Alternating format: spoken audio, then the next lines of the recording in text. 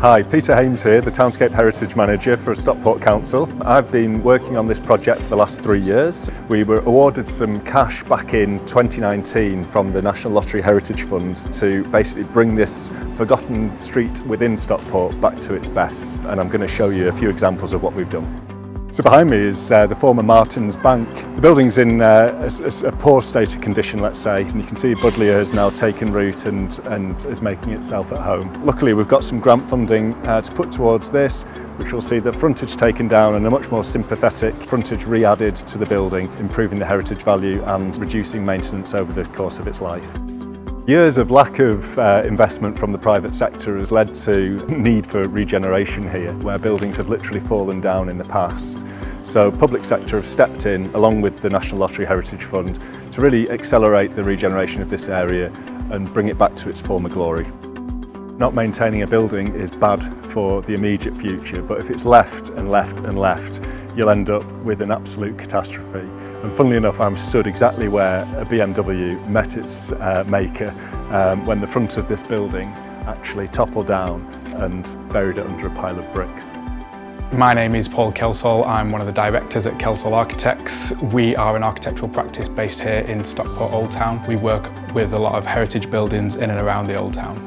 A do-nothing approach is a really bad idea because you're effectively kicking the can further down the alley. So a regular maintenance regime annually or every 5 years can save you a big chunk of money when those problems exacerbate over time. What can be the most damaging thing for a historic building? Generally, it's prolonged issues, so prolonged water ingress. So the most damaging thing is not dealing with the issues when the issues arise. Rebecca Goddard here, the Townscape Heritage Assistant. It's my first job since uni and it's great to be based in Stockport. I grew up here as a child and it's great to see the changes that the Underbanks have seen. It's nice to be part of that journey. It's now become a place for me to work and play. We go to the bars, we go to the shops. It's great to bring my family here and to give them a little tour of what's going on, and it's just positive, the whole thing, and it's nice to see people here, the activities that we host, and to see the area full of life as it once was. The improvements on the street mean that everybody raises their standard as well. All the businesses have started thinking about putting plants outside the business to make things look nicer, because you see an improvement in other areas and so you feel more pride in your own. Just walk down Underbank, you can see the impact the fund's had. It's changing the feeling down here, like there's actually something happening. It's a nice place to be at the minute. This is a really beautiful street. Businesses like us and our neighbours and our companions nearby, you know, we're lucky to be here, and we're just going to keep moving forward and to make it as amazing as possible. The difference has been immense. The focus now on the Underbanks, and now the Heritage Fund is here. There's a real sense of community now and a pride in the area, and everybody's pushing for this area to become the next best thing in Stockport, because it is the best street in Stockport. There's more vitality right through from early morning office footfall to evening trade with the bars and eateries. And I could wholeheartedly say that that's been almost entirely down to the National Heritage funding, their influence in the area, and their not just their financial input, but their enthusiasm for the beautiful place that we have.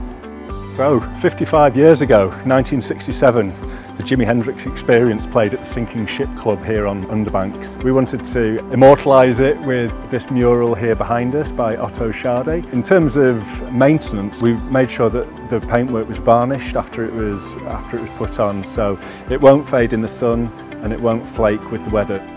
This wonderful building has got such rich history in the area. It was left to fall into disrepair under a pub chain that had it previously, but the council compulsory purchased it, and we spent the best part of £1 million bringing it back to its former grandeur.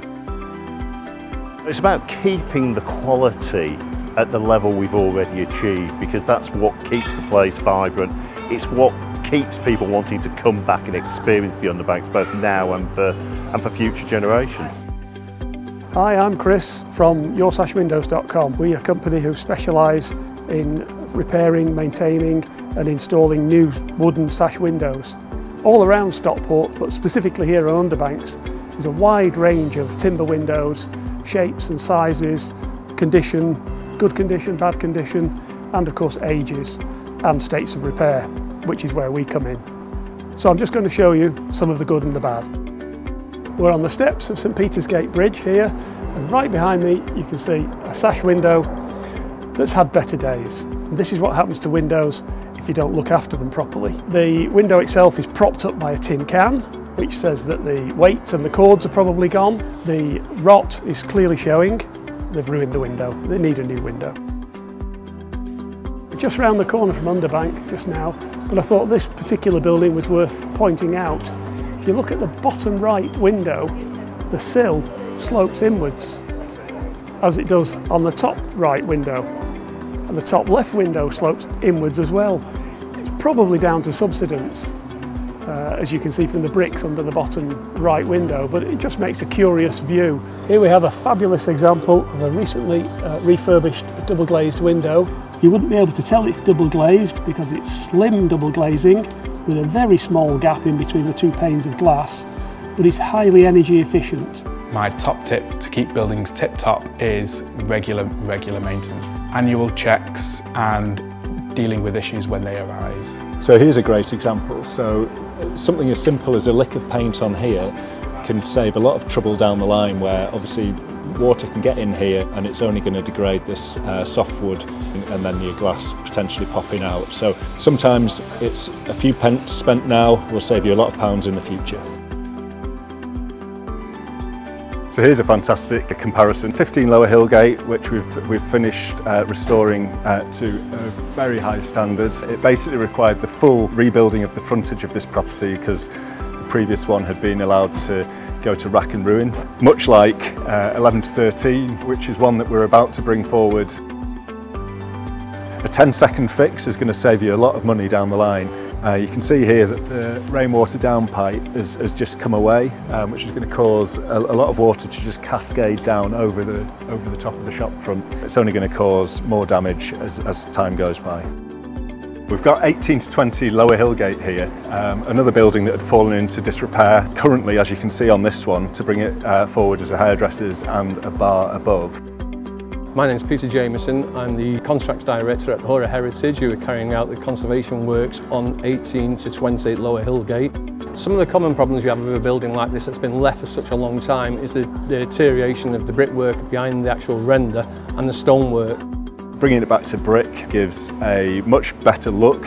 We can use lime mortar in the joints, and importantly, it's zero maintenance once it's done. So by bringing back such the heritage of these buildings, you're actually saving yourself money in the long run. The building on my left is a prime example of what the building on my right used to look like before the render was taken off.